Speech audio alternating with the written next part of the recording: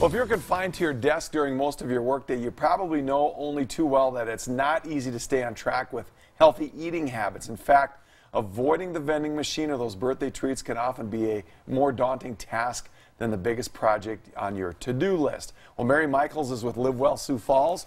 She's in the studio today to talk about how we can all eat healthy at work. So I'm sitting here, before we started today, I checked my emails. I got an email from one of my coworkers at the office I work at after the show, and what do I find out? They got pumpkin pie waiting for me with whipped cream. I'm so excited, right?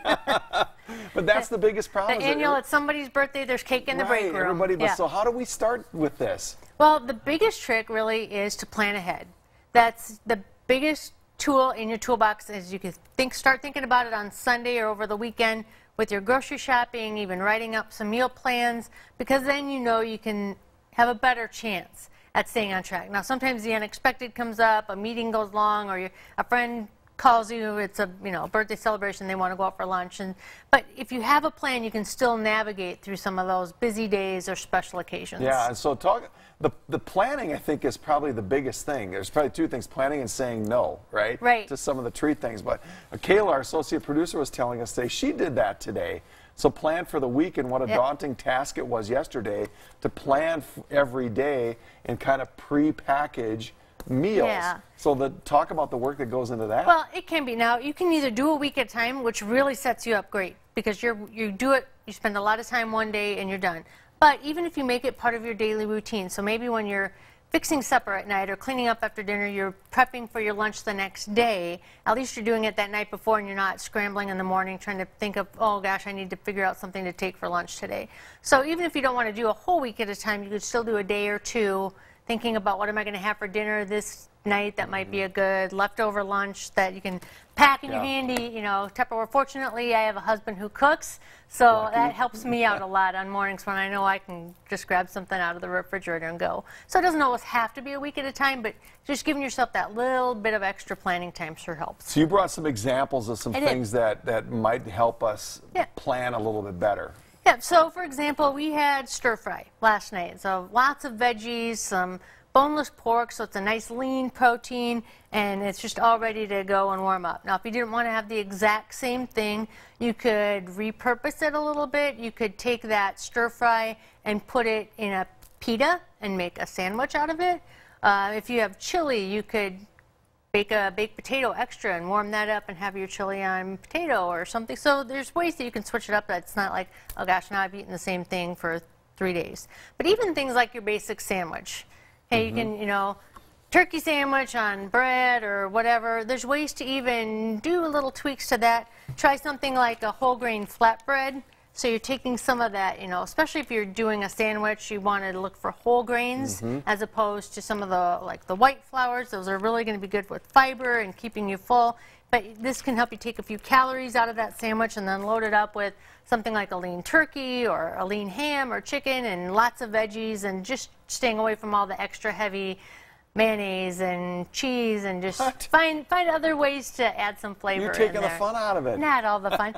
You can have this cheese. I have cheese. It's a little light cheese. It's a great snack, a little protein push. But the other tricks of the trade are, like even with the stir fry, piece of fruit. So if you need something a little sweet, try adding a little piece of fruit for that sweetness as opposed to a baked kind of a sweet treat. If you like that crunch, you like salty, those are great snacks, but just look for things again like whole grain crackers or like these, the veggie straws, but pre-package them rather than having a box of crackers in your desk or a whole bag that you just reach in and you might not thinking about how much you're taking. Pre-package them into like 100-calorie packs, or just kind of look at what the serving size is, and then you can just grab them out of your cupboard and they're ready to go for snacks. Veggies, great snack, and you pack a little cup of salsa or a little pre-packaged container of hummus or guacamole. You're getting some good fats in there with your vegetables. But again, it's just when you have things on hand that are cut up and ready to go, it's a lot easier.